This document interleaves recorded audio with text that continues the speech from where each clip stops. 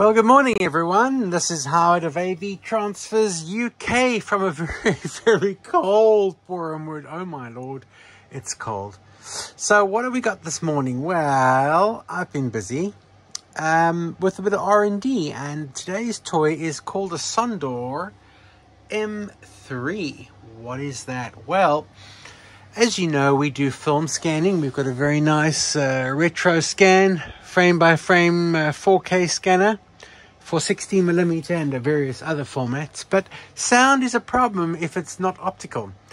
So we needed a way to pull off magnetic sound, and normally people use projectors for that. But to be honest, not ideal, because you don't need a projector to play back sound. And some film is actually not film at all. This is actually magnetic tape that would have been synchronized with the film on playback. So we got this machine. In fact, we got a couple, and this one we actually got as spares. It was not functioning for reasons that may have been my own fault, or just the fact that they're very old. These were born. I use the word born because they were born in 1973. That's a year after I was born, and it makes me feel very old. So turning it around, we'll have a look in here. We've got a lot of germanium transistors and things like that, but we couldn't get the machine to work. If it's a crystal sink, if it's there are all sorts of reasons why it may or may not be working, but I pulled my hair out quite a bit, and this thing was very bulky. It came with a power lump that was about the size of a small refrigerator, and I don't have space for that. So stripped this machine apart. Being a spares or repair unit, this particular one in the first place, I decided to take it in my own, take a chance really, and retrofit this machine. So I replaced the big bulky power supply with a very cute little 5 amp 12 volt power supply, and then the motor wouldn't run, so we've replaced the motor with a stepper motor. And the stepper motor is driven at 24 volts, and that has replaced the main drive of the machine with a speed control, so we can match it exactly to the film. So there's the stepper driver motor and the power driver and the controller. And then we had to make some modifications to the take up and feed reels, which were tripping because they were drawing too much current trying to pull so fast. So they were trying to pull the films too fast and causing too much damage to the film.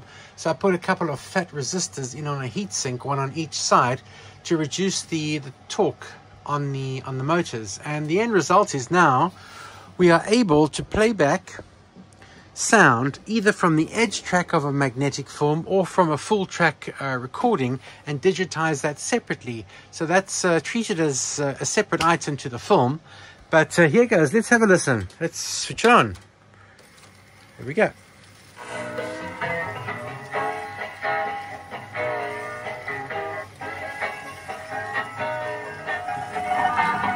So there's actually a sprocket going around there, sprocketed drive,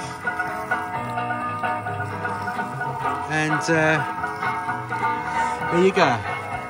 This is to keep the wound flat at a minimum, so there's a lot more buffering here for playback. And there's the very sexy V meter.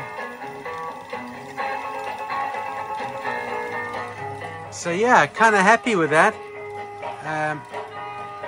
It sounds a lot like Santana to me.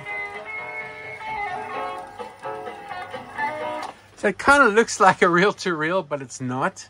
It's anything but a reel-to-reel, really, because it's running on a very different system. It's got 3 sets of double heads here. And really a very interesting piece of kit. I might actually retrofit the other machine as well, just for the hell of it, because I kind of enjoy doing it. And I'm still going to put a couple of control switches in just to make this easier, because right now it's just running on there. Switch the mains on and it goes. And I kind of want something a little bit more user-friendly, shall we say. But this cabinet, I actually bought this on eBay. It's an 8U cabinet. Wasn't too bad cost-wise, because this was designed to be in a big metal projector frame, which obviously, you know, genuinely couldn't be asked for that. So now we've got a very tidy little player for our for our magnetic audio, for decoding magnetic audio. Obviously, it's a service we offer to the public. Or if you're somebody who offers us same services as us, but you don't have a facility to play back this type of material, we're happy to do it for you as well. And that's really today's update. I like to keep it interesting. So there we have it, a Sondor M3.